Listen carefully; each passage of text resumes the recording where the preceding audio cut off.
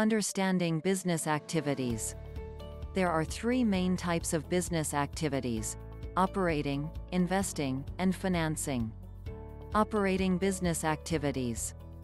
The first section of the cash flow statement is cash flow from operating activities.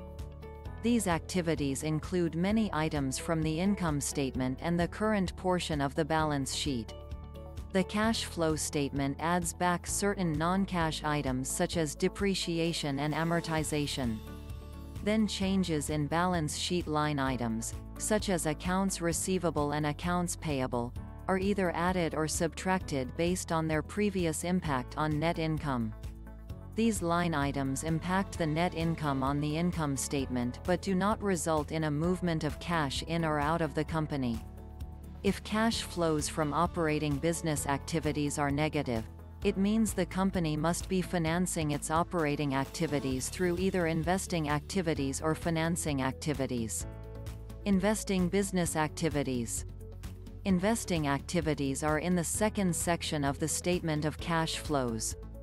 The purchase of long-term assets is recorded as a use of cash in this section. Likewise, the sale of real estate is shown as a source of cash. Financing business activities. The cash flow statement's final section includes financing activities. These include initial public offerings, secondary offerings, and debt financing. The section also lists the amount of cash being paid out for dividends, share repurchases, and interest. Any business activity related to financing and fundraising efforts is included in this section of the cash flow statement. This is a thumbnail sketch of the three business activities.